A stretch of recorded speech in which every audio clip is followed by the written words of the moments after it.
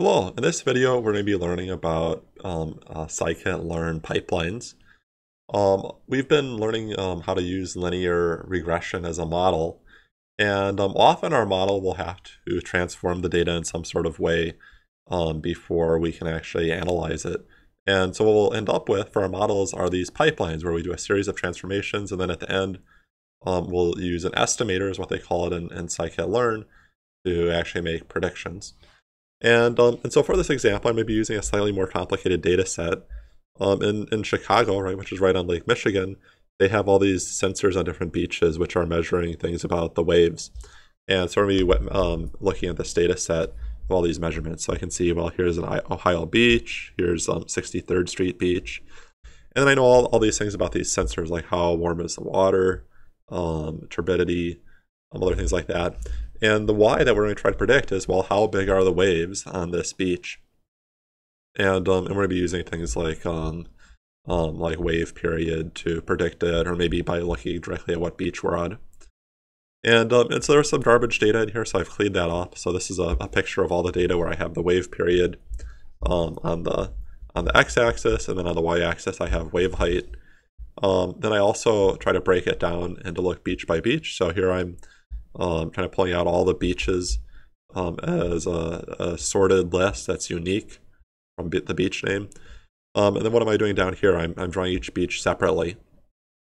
So I'm creating some subplots, and I'm looping over those, and I'm basically plotting each beach, right? I'm doing some filtering in Pandas. I'm plotting each beach in a different AX region. And so I look at this. And so there's a couple observations right away. Often before I do modeling, I like to just do a lot of scatter plots and try to get an intuition for what's going on.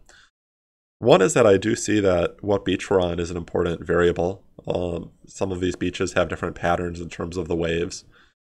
The other thing I see is that that the relationship between wave period and wave height is not linear. It's not as if the bigger the wave period, the bigger the wave height, or vice versa. What I see is often there's kind of like this hump in the middle, right? So kind of if we want to get the biggest waves, we need a wave period that's somewhere in the middle. So I'm going to be making 4 different models here that try to analyze this data. And they're each going to be using different variables in different ways. First will be something very similar to what we've done before. I'll try to predict the wave height based on wave period, just using a simple linear regression. And then we'll see what performance we have there. Next, we're going to learn how we can do a polynomial fit, right? So that means if I'm drawing a line on here, well, the line doesn't have to be straight anymore. Finally, I'm going to look at, well, not finally, but next I'm going to look at what beach. If the only thing I know is what beach I'm on, how well can I predict? And then finally, I'm going to look at the combination of both beach and wave period, with wave period being treated as a polynomial, then see how much I can predict there. So in terms of my imports, I have some things that we've done before. The first thing we learned was how to do a linear regression. We would fit our linear regression to a training data set, and then we would evaluate it on a test data set at the very end. Along the way, we might also do cross-validation within just the training data set. So these things are old, and then these things down here are new, right? So in order to be able to deal with this data, and I want in a polynomial way, I might have to transform it using this polynomial features thing. If I want to deal with categorical data, like, well, what beach am I on? That's not a number, right? That's a category. I have to use this thing called one-hot encoder, and if I want to use both of those, I have to use this other thing, make column transformer, to combine them. And in total, what I'm going to do is I'm going to have this pipeline, and in the end of the pipeline, I'm still going to be doing just a simple linear regression. But I'm going to be making all these transformations to the data before it gets to that, and that's how I'm going to be able to do these more complicated models. So let's start down here, and I'm just going to number these 4 models, 1, 2, 3, 4, just following the numbering up here. And so I'm going to have model 1 is going to be just a simple linear regression, like that. And then what I could do is I could say M1, well, actually, I could do different things. I could say m1.fit, and I would fit that to my x values, and then my y values here. This is uppercase because it's a full data frame, and then this is lowercase because it's just a single series. And I guess before I have to do that, I actually have to separate out my train data frame from my test data frame. I'm going to say train test split df, and maybe I'll just look at the length of both of these.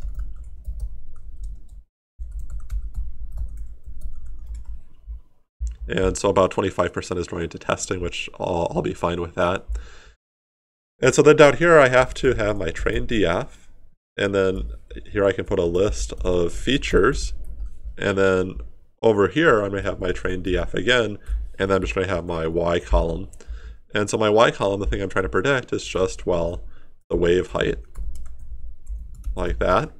And then my list of features, well, first off, I've put a list here, and that's why I get these weird double brackets. I'm just going to start with wave period, just like that.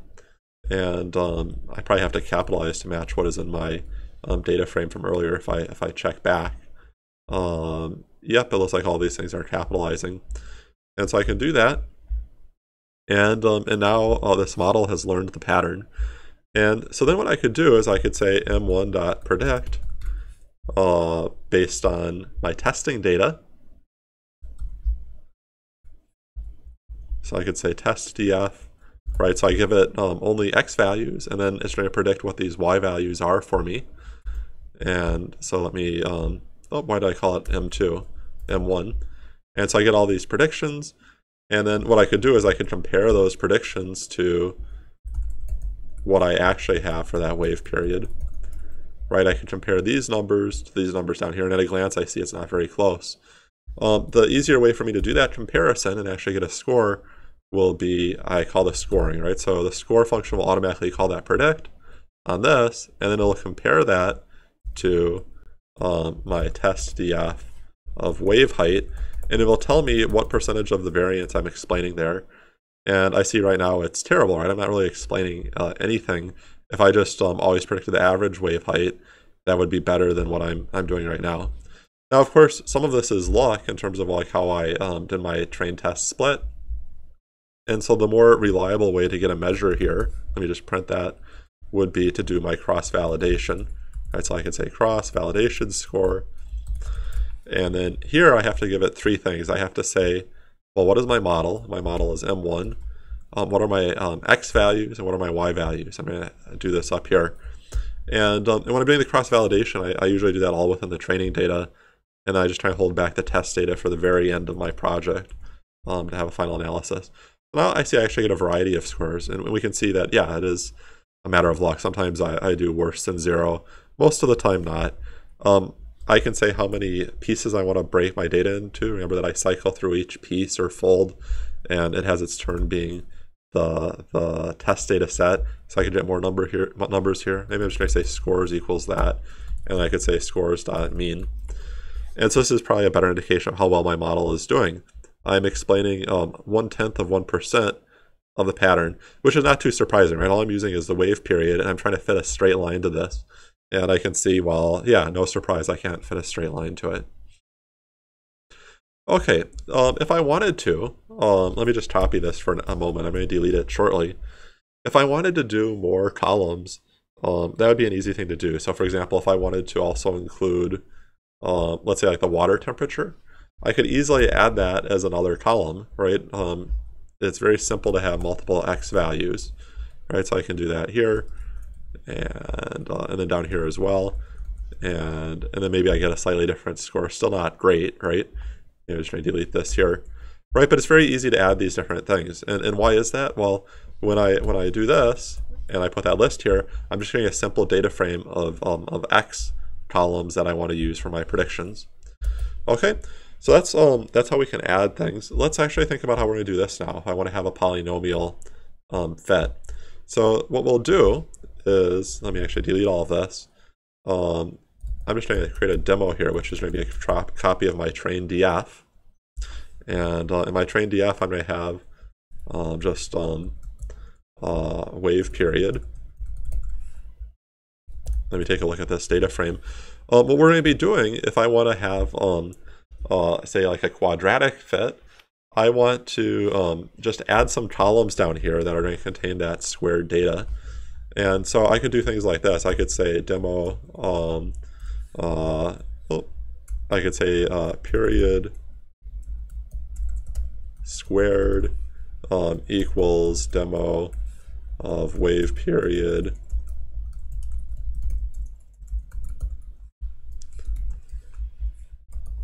that, or I could have like one that's cubed like this. And why is that unhappy?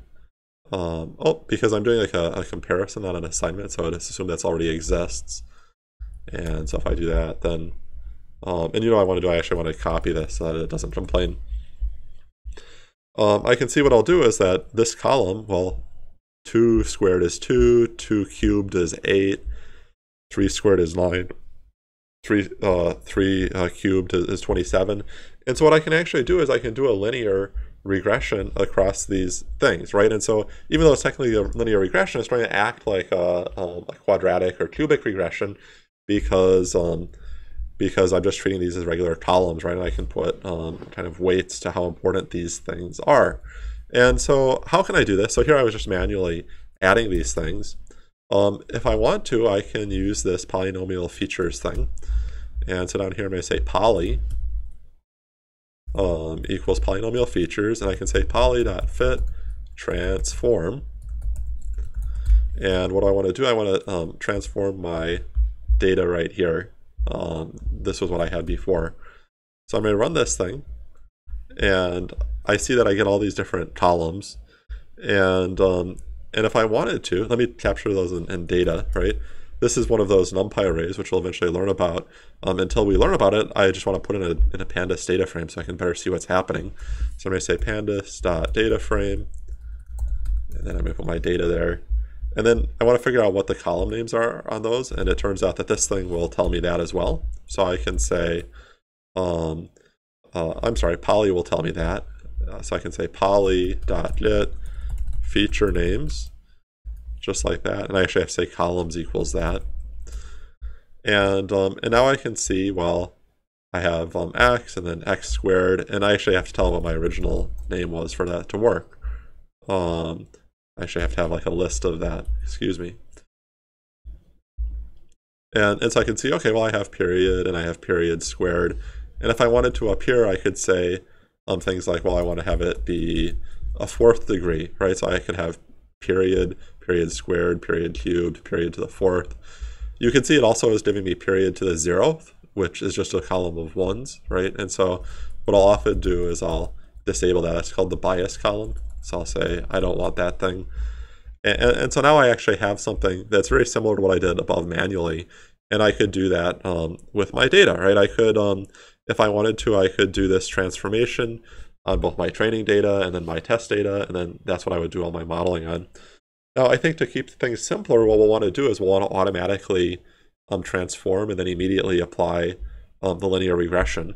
And so it turns out that pipelines, which I also imported up here, make that really easy to do, right? So I can create a pipeline down here like this, and maybe I'll just draw this.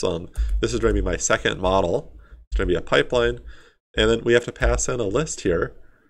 And the way the list works is that I will have like transformers, and I might have like one or more of those. And then at the end, I'm going to have an estimator. Right, so all of these things are going to be modifying my data in some way, maybe adding more columns. And then at the very end, I'm going to actually do my real model. And my real model is just a linear regression like that. And then here, well, what are my transformers? Well, I'm just going to do polynomial features like this. And I think degree of 2 will be fine for us for now. And so I have these two things. And then the other detail about this pipeline is that we have to name each of our stages of the pipeline, and the way that it wants us to do that is it wants us to put these things in parentheses to create a tuple, and then put a name as the first part of the tuple. So I'm going to call this transformer poly because it's a polynomial transformer, and then this thing, I don't know, I'll just call that LR for short, right? It doesn't really matter. All right, so let me just take a look here. M2, it kind of shows me all these details of it, but now M2 is just a model, right? And it's a lot like a simple linear regression. I can do it in all the same ways. So for example, if I head back here, all of this stuff I did before. I just created M1 as my model, and I did all this stuff on it. I can do all those same things down here, right? So if I run down here and I just say M2 dot fit, and maybe I'll just delete this for simplicity. Everything's the same, and I can see, well, maybe I'm doing slightly better now, right? So what was my score before? Actually, that's exactly the same. I was expecting to do slightly better, and why wasn't I doing better? Probably because I was evaluating my same model. That's the curse of the copy paste. Okay, so before, let me just see this. I was explaining 0.1%, well, I guess closer to 0.2% of the variance, and now I'm explaining more like 4.6%. So I can see that model 2 is a huge improvement on model 1. And the only thing I really did there, I'm still doing a linear regression, but I'm just giving it a little bit more information to work with by giving it these extra columns. I have a column that says something like wave period squared. And drawing way back here, the intuition is right, as I'm fitting a line here, and that line doesn't have to be straight anymore. It can be a quadratic line that kind of curves. Okay, so we have 2 of these models. We have this one, which was terrible, right? It told me almost nothing. Sometimes this one, depending on your trained test data set, would actually lead you farther away from the truth than if you just always guess the average. This one is actually doing somewhat well, right? It's explaining almost 5% of the variance. Let's try the beach and see how we can do that. So that'll be my 3rd model. And so if I come down here, I think for this one, I'm just going to go back to here and try this as a first attempt. Maybe I should have some comments here, right? So this is poly on period, and then what was this one up here? So model 1, this was just linear on period, and then I'm going to try doing linear on beach is what I'm trying to do right now. And so if I have this model, I'm going to call this model 3. And I'm going to delete this again just to keep it clean. I'm going to do this down here. The main thing I want to do is, instead of having it be wave period, I want it to be the beach name. And if I head all the way up here, I just see, well, that's beach name. Okay, so I'm going to head down here, and I want to predict the wave height based on beach name, right? So just like that. And then this is also beach name down here. And this is trying to complain to me. And what does it complain about? It says could not convert to a float. Ohio street beach is not, it cannot be converted to a float. And that makes a lot of sense, right? So this thing here, if I take a look at it, that's categorical data. And it turns out the linear regression, we'll eventually learn why, but it wants everything to be numeric. And so that's a problem. And so how do I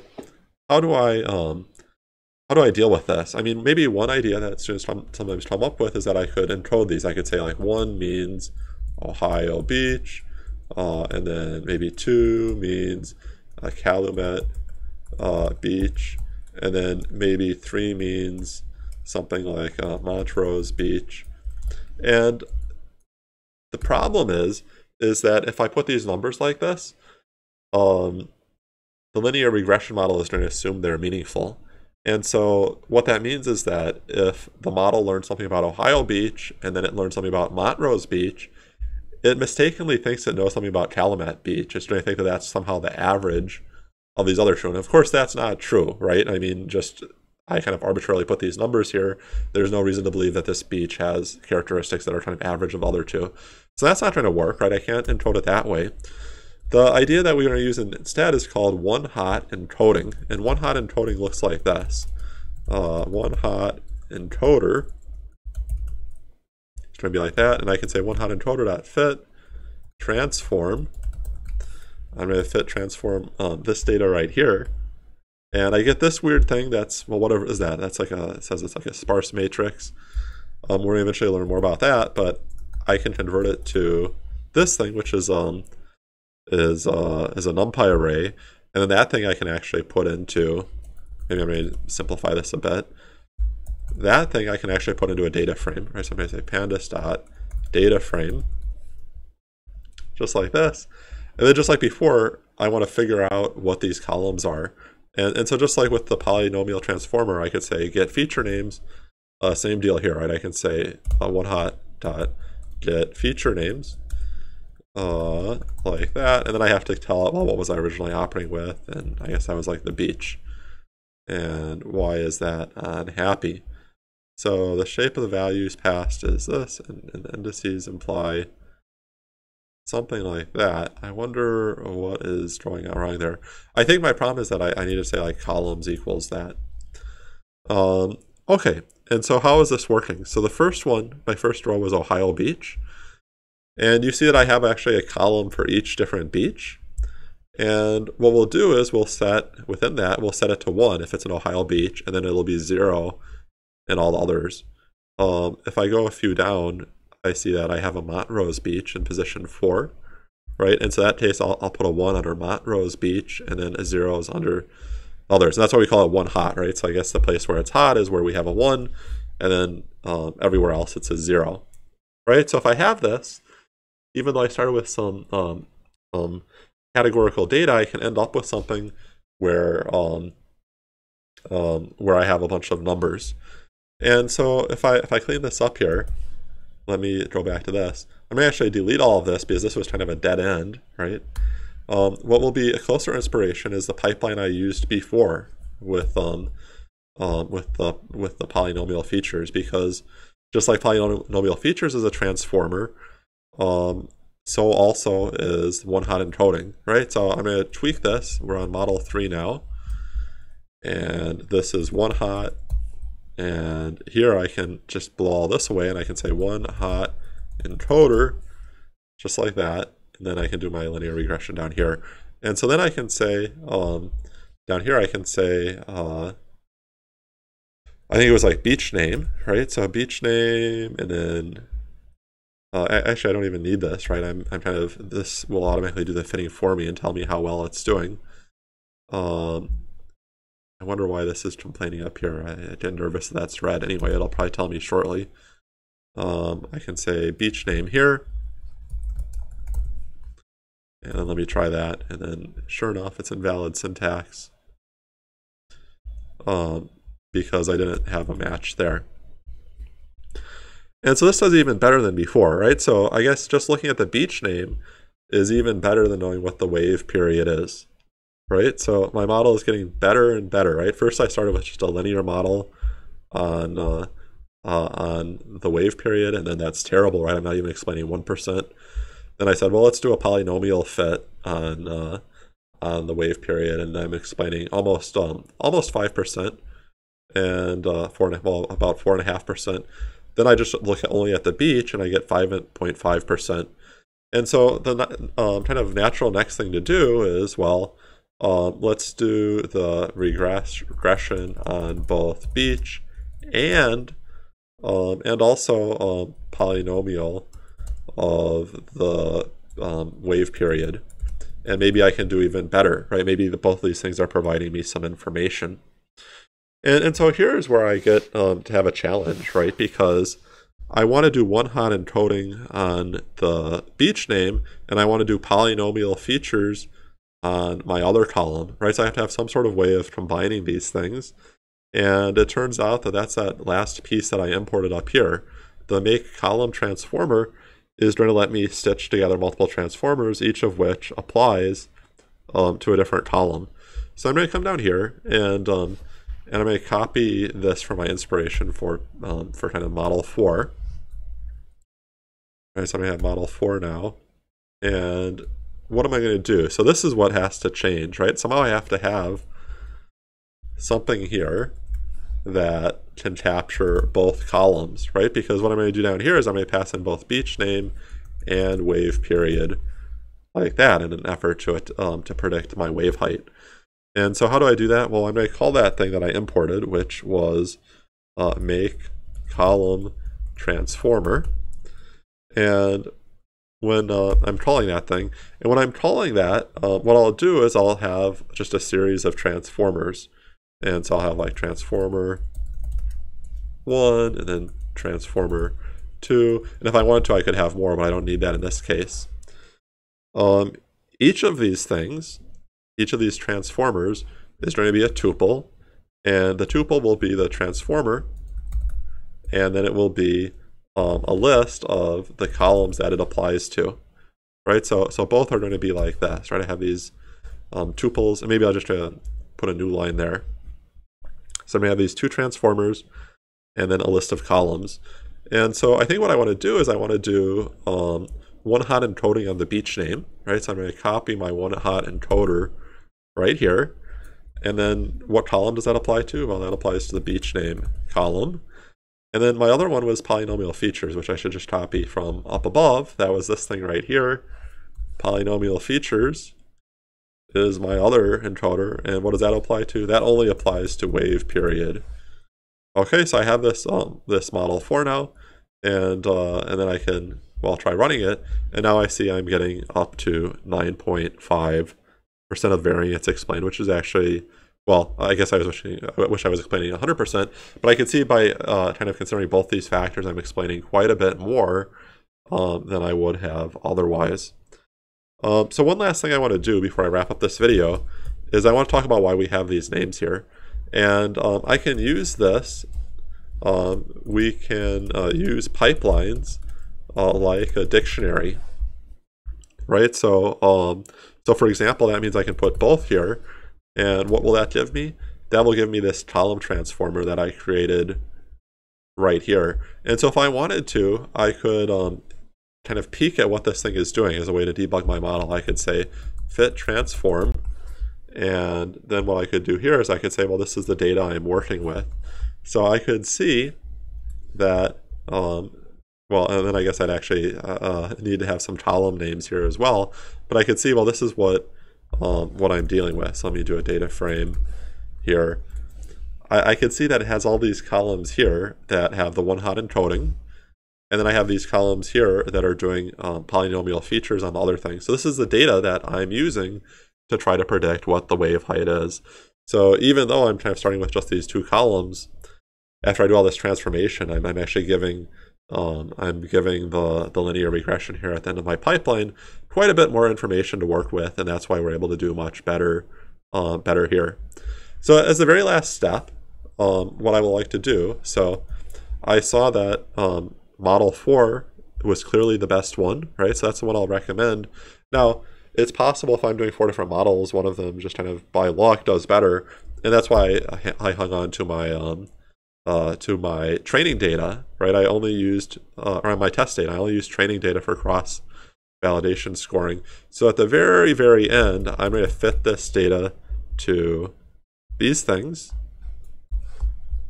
just like that, and then let me just run that. And then I could use it to make predictions, right? Let me just remember how to do this because it's useful. I could use this to make predictions on my test data frame, like that. I could make all these predictions for what the waves could be. Or I could, as a convenience, score how good those predictions are against my test DF of wave height. And I see, well, now I'm explaining 8.4% of variance, right? So I did get a little bit lucky there. But still, I can see this is clearly better than my other models were.